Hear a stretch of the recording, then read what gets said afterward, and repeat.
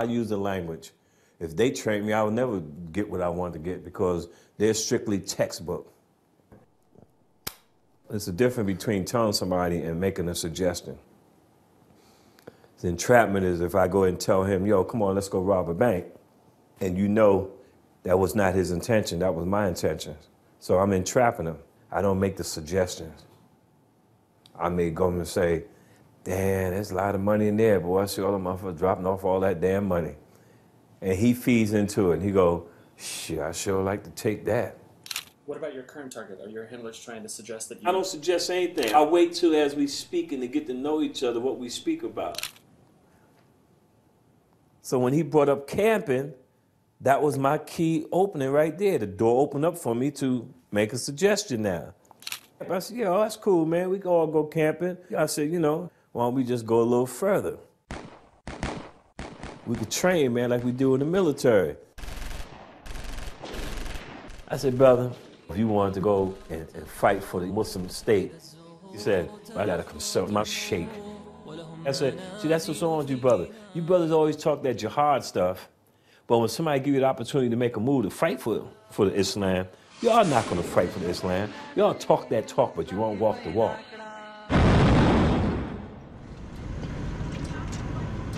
He's not really a good Muslim. We go and get some coffee. That motherfucker stole the coffee grinding machine. He stole the coffee urn. And I told him straight up after he done it like his fourth stealing, I said, yo, man, did you consult your sheikh and your imam when you was stealing all that stuff? I ain't gotta wear no kufi. I ain't gotta wear no kafaya. I ain't gotta wear a goddamn thing to say I'm Muslim. I said, that should already been established way before we was born.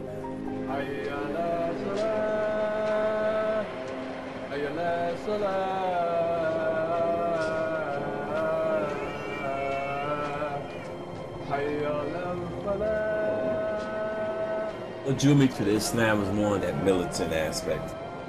Not a jihadist, but more of a stand up, take no bullshit.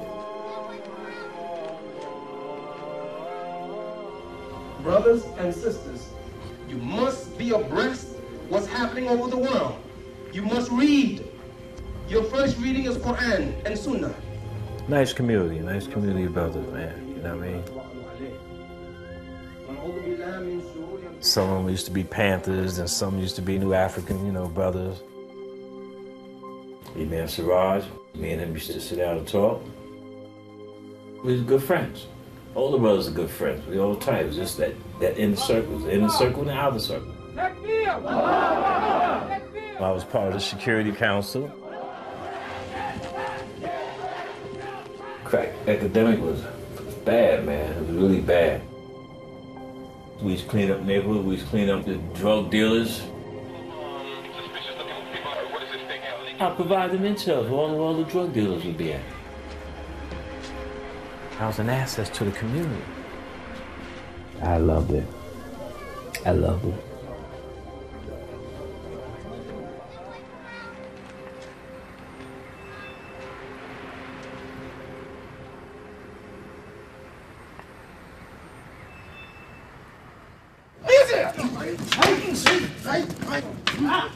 Good. I'm back. All right, good. That's what I want to see. Keep going. Ready? When I first met Saeed, it was around the time that we were dealing with the drug problem here in the neighborhood. We had a very good impression of him. You know, he was very much involved. He was knowledgeable about certain things. He has a very pleasant personality. He's very intelligent, man. Very intelligent. What do you think your reputation at the mosque is now? Oh, man, it's probably, we're gonna kill that motherfucker when I see him, boy. We're gonna put a mud hole in him, boy. I broke a solemn oath against another Muslim. They don't give a shit if the other Muslim's bad or not. He's a Muslim.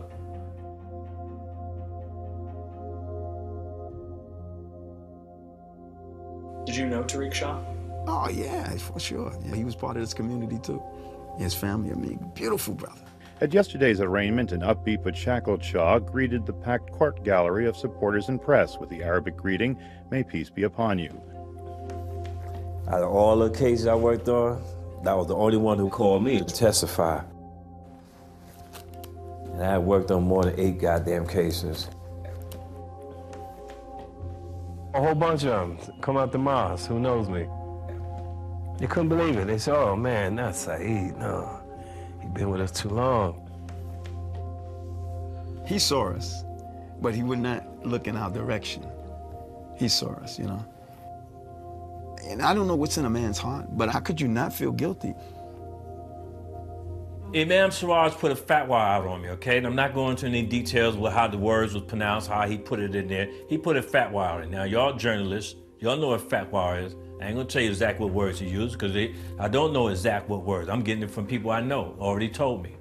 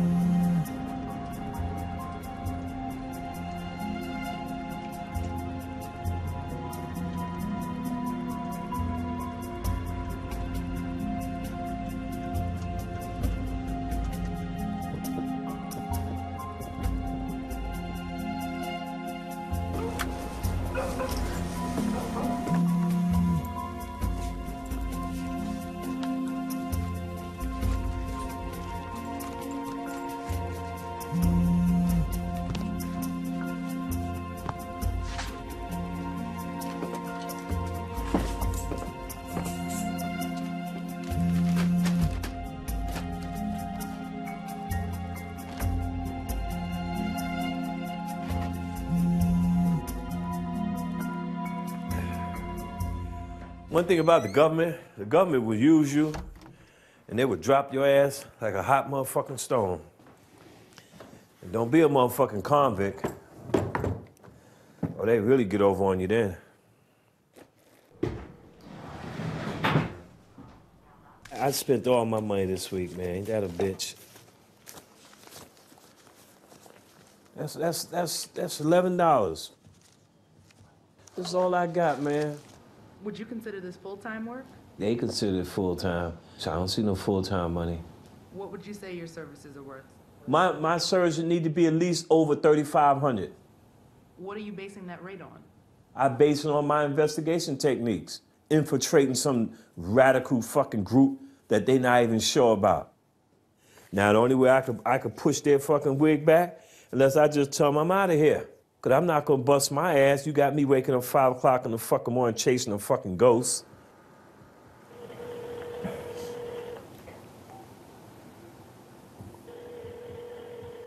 Answer the phone.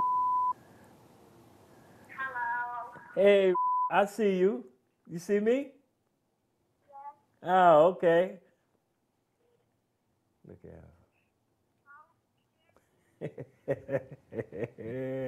Just like his daddy. His teeth fell out?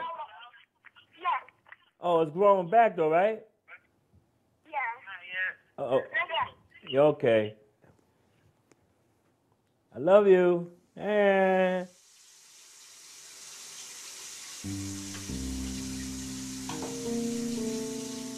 living this type of life, man, you lose out on a lot of shit, man. Family life, your social life.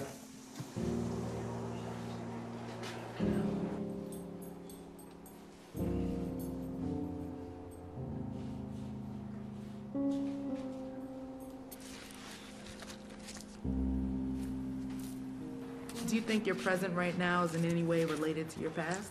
What I done in the past, I don't even like to bring it back up. I really don't. You know, even if you try to bounce back, even to make amends for the things you may have done.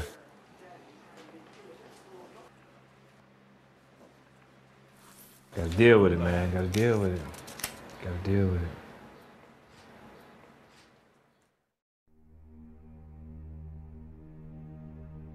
I was a revolutionary activist. Black Robin Hood. I was with a certain crew that was setting up certain institutions to be appropriated for our cause. Postal Service, banks, New York City Transit. All right, so all we did was just expropriate it back to the people, the masses.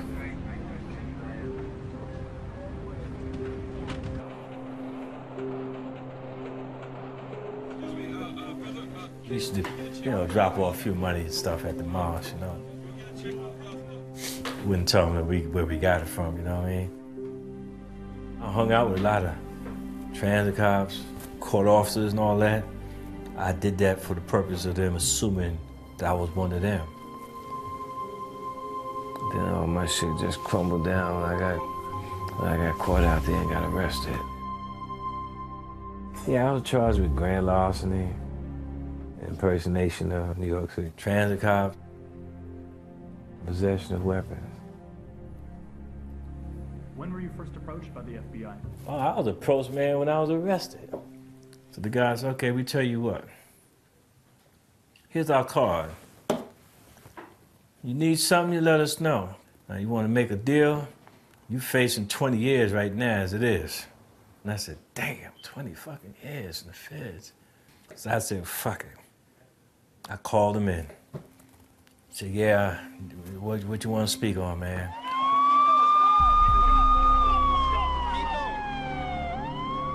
After World Trade Center, they felt that certain Muslim communities domestically was involved. I happened to know Blind Sheikh, I was part of the security detail. So they felt that I knew the routine, which I didn't really.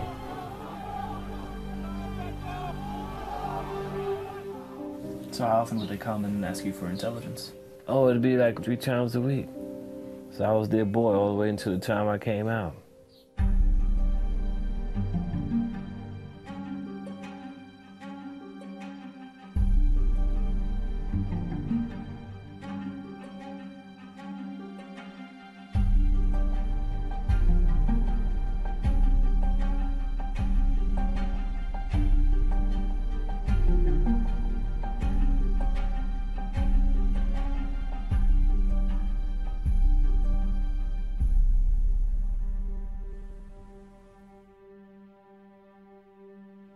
After 9/11, I got a call. He said, look, we're gonna come by and talk. I said, okay. I opened the door, he came in, he had another agent with him. They asked me to come with them full time.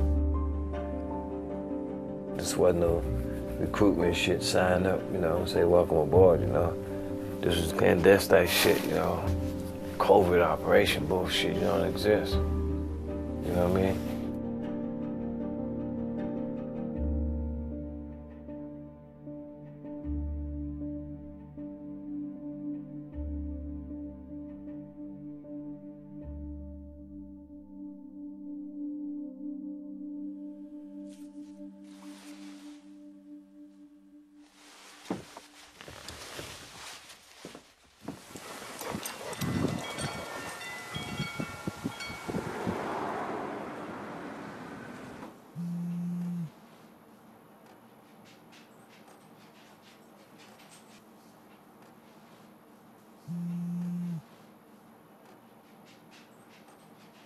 Truthfully speaking, y'all got him thinking that he's like the top-notch terrorist around here.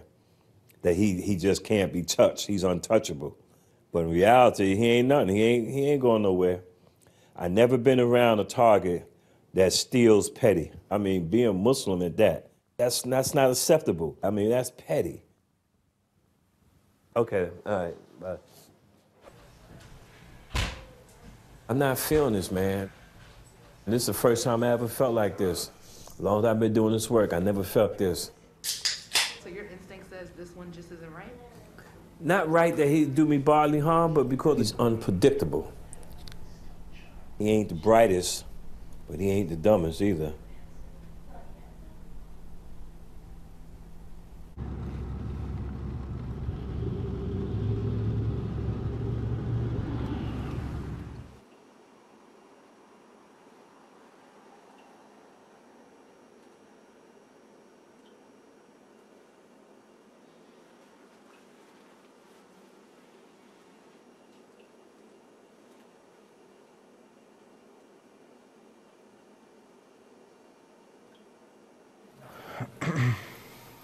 All right, you ready? Yeah. My name is Khalifa Al-Akili from Pittsburgh. In 1991, I accepted Islam, took Shahada. What was the religion that you were born into? Well, we're all born Muslim, but I was raised Protestant. Islam teaches us how to rectify our inner self, which the Prophet Muhammad ﷺ said is the greatest jihad. The word jihad is simply means struggle. And the greatest jihad that every believer, man and woman, will go through is that inner struggle against our lower bestial desires. The more things that we do as Muslims, the more of a closer relationship that we can have with our Creator.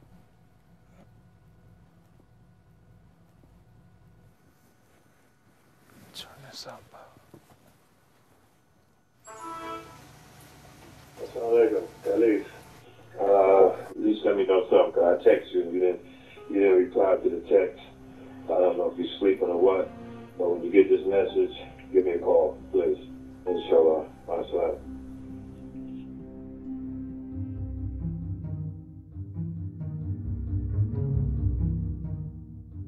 He was always talking about the cause, you know, and you know, some guys pray, other guys fight. ASA, which means Assalamu Alaikum. Brother K, check this movie. It's a series called Homeland about terrorists, right? Which I actually did, and I actually enjoyed it, but yeah. So, but it was like, it was to help him talk about that topic. I was coming back from the store, and Shariff's truck came around the corner, so I waved at him, and he stops the truck, and the passenger side opens up. They bum rushed it. The Bureau brings in another CHS. What is CHS? It's a confidential human source. Name turns out to be Muhammad. All I was supposed to do was introduce him to Khalifa. Just let him know, yo, I have an individual Muslim's coming in. He's a recruiter for the Taliban, or he's a recruiter for the Al-Qaeda. You know, he's a good brother. You know, maybe y'all should meet. Short and simple. Before I could even introduce the fucking dude to the fucking POI, the motherfucker was jumping out my car already just to meet him. I'm like, what the fuck? The guy got out and he came up to me, gave me the greeting, Assalamu Alaikum, kissed me on both cheeks. And I swear to you, when I walked away from that situation, I walked away feeling like I just played a part in some Hollywood terrorist movie, that I just met like the leader of some terrorist organization. Actually, right there on the spot, he wanted to go have some coffee or sit down with me. And I told him no, you know, I still have to go visit my mother, and I'm actually on my way there and getting ready to catch the bus to go there. You know, I walked away, he got back in the truck. They still wanted me to proceed. I told him, man, I feel right going into that man's house, man, inquiring what's up, knowing that he just finished telling me that more than 20 minutes ago. He was at his mother's house. Oh, well, tell him that Muhammad got a card for his mother, and everything gonna be all right, so we didn't realize you was there. We just heard some noise at the door, so we knocked. So I said, really? Really? I said, that sounds real deep undercover, huh? Real deep. I said, I'm not gonna feel too comfortable at, but I'm gonna do it anyway. But I'm letting y'all know, when you fuck up, don't come at me and say it was my fault. I ain't hearing it. Next thing I know, it was the front door. You hit a code on a keypad for the entrance to coming into the building, and I had it set up to ring to my cell phone. You know, I've never had any visitors just pop up at my apartment, you know, unannounced, so I answered it, and... I said, Khalifa, it's me, Shariff. He said, who? It was Shariff. Shariff was saying, oh, I'm here with Muhammad, and we figured that, you know, we'd come and see you and sit down with you and spend some time. And I said, well, I'm not at home. I lied to him and said, I'm not at home. It was so clear that I didn't want to meet these guys. Like, seriously, like, I literally made up excuse after excuse after excuse. The next morning, walked up here to the corner, and that's when, you know, quote-unquote, Muhammad came from around the corner. You know, just appeared out of nowhere. You know, he had his hotel downtown Pittsburgh, and yet he was here in Wilkinsburg at 9:30 in the morning without no car, no vehicle. He just so happened to have that card for my mother on him. I reluctantly agreed to go to McDonald's and you know, have some coffee with him.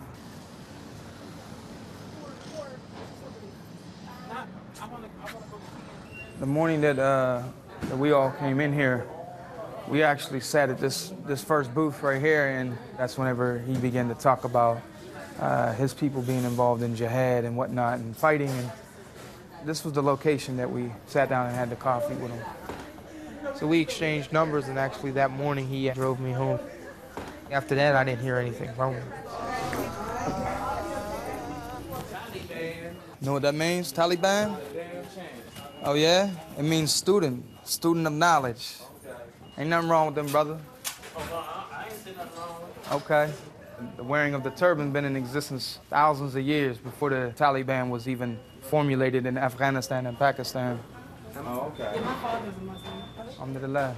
Actually, Allah is just the Arabic name for God. Christians and Jews that speak Arabic.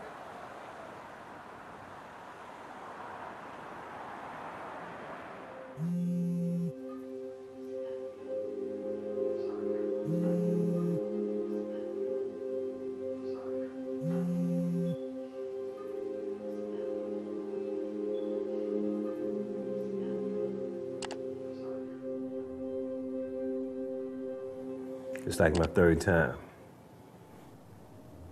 You can no longer message, you tell them to learn more. See, he said, all right, you can no longer. So that means he don't want to correspond with me. See, these motherfuckers, they fucked up. Watch this, and I'm gonna call these motherfuckers and let them know.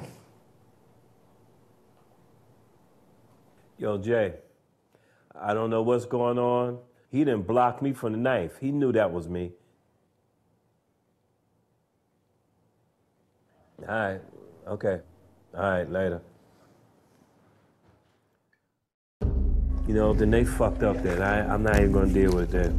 Let them deal with the headaches.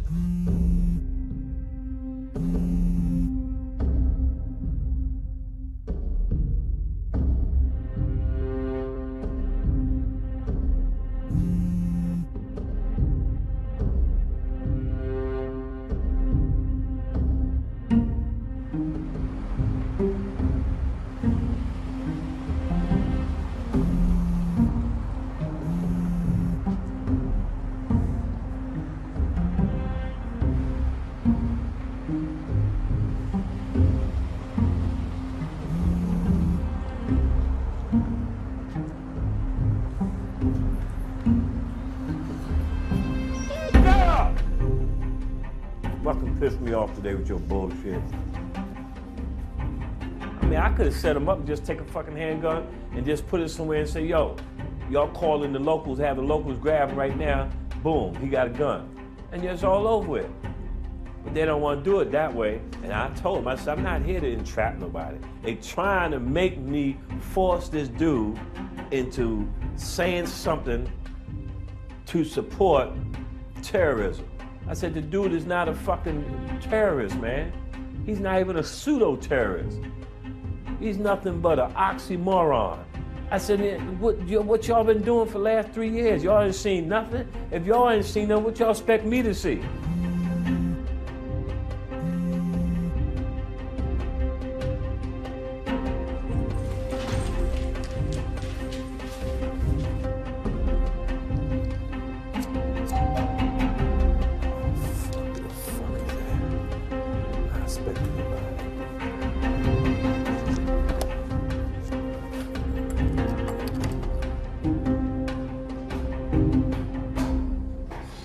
Y'all rung my bell? Oh, yeah. Huh? You're fine. Happy birthday. Thank you. Thank you. I'm gonna get you something next month, okay? Okay. All right? Yeah. All right, tell your mama I said hello.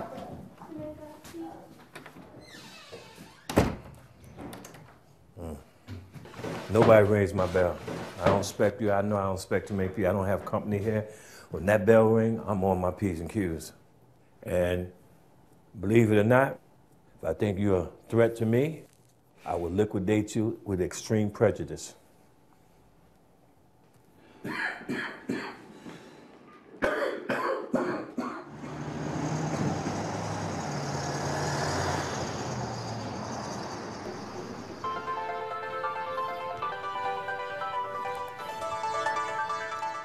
I honestly believe if that incident, if that guy, the agent Rob and them brought up, if he wouldn't have did what they did, believe me, this thing could have went a little further.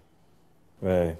He sensed things, so I shouldn't have to wait for him to even if it came to exposing me, and I don't want to be put in that situation. So I definitely have to stay under the radar to a certain extent. But that dude ain't gonna bust a grape. He ain't gonna throw rice at a wedding, believe me. You know, he's just, you know, eventually y'all may get him on something else, maybe tax fraud, crossing state lines, you know. But I think it's just the Bureau gonna have to take a different approach at him. May have to go at him hardcore and just get him for the hell of it, you know what I mean? Black ball trick. Okay, all right. I'll talk to you later. All right, later. I'm out of here. Right now, I'm looking at a projection of me being with my fucking son.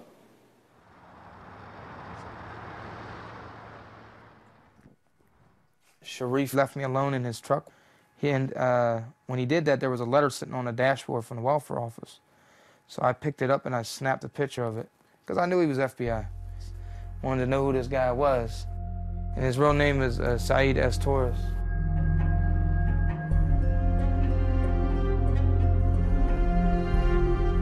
Come on, Sheba. Come on. And this was a guy who used to email me all the time, Sheba. call me, you know, Sheba, stay. Let's go out for coffee, I'll pick you up. But a lot of that slowed down dramatically after he introduced me to this quote-unquote Muhammad. I put his phone number through Google.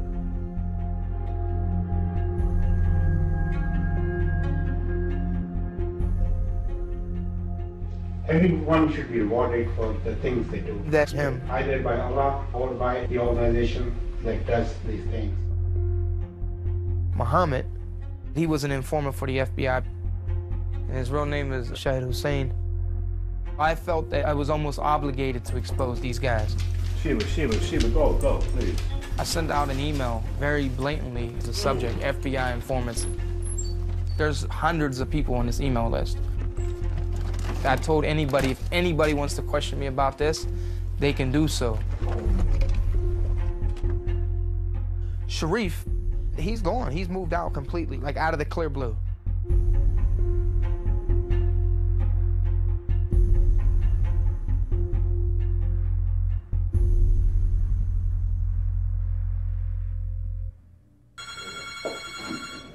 Hello? Yes, Khalifa, how are you? This is Steve Downs. Good, I'm very good, and I just want to make sure you understand that some people may be listening in on this line of FBI. Okay. So anyway, I just wanted to go over your statement. You first met Shariff in September, October of 2011? Mm-hmm. Khalifa found out about our group, Project Salam, on the internet and sent us this email. What really was striking about this email was that it was so detailed and so specific, and that through a series of Googles and telephones and stuff, he had so cleverly caught the FBI trying to catch him. I've never seen a case quite like that.